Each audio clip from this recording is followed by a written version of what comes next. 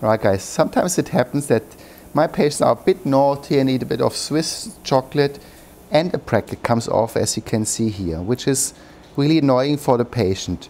So if that is the case and the bracket is still attached on the wire, what you can do is you can literally just sandblast the bracket and the tooth surface .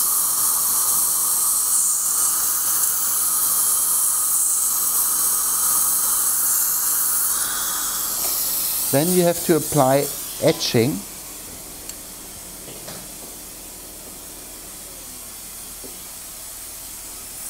Aspirate for me.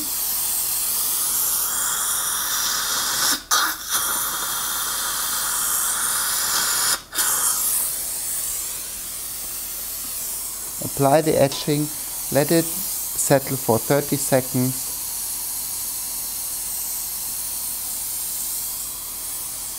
Right.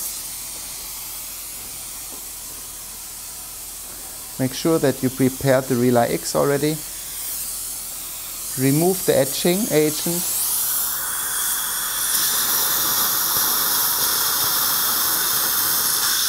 Make sure everything is dry and clean.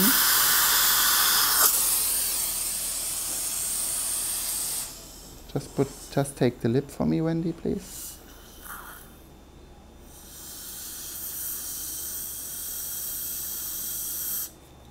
Can you move your head, Zoe, a little bit to your left if it's possible? That's it. Oh, sorry, right. I'm sorry. That's it. Apply the Relay X.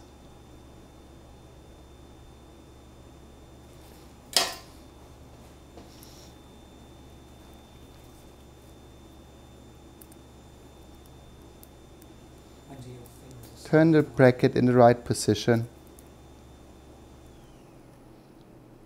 Position the bracket and make sure it's cured. Wendy, cure it, please. A bit more on the occlusal. Go more on the occlusal.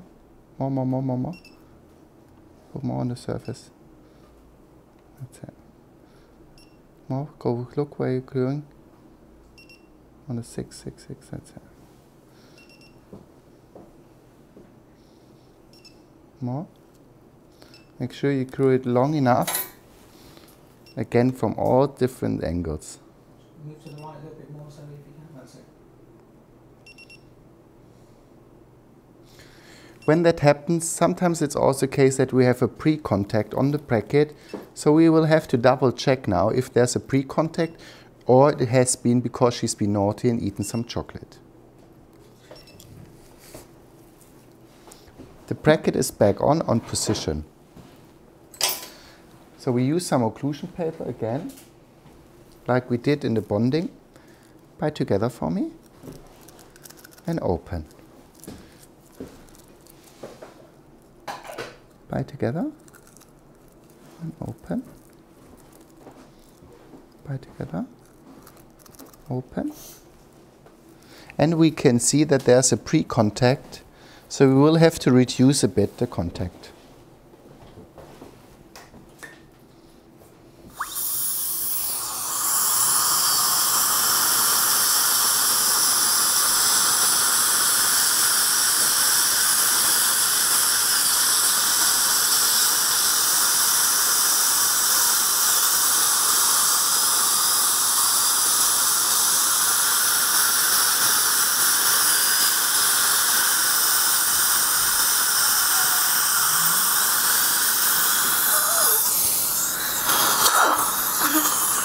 How does that feel? Bite together? Feels normal? Mm-hmm. Okay, that's it.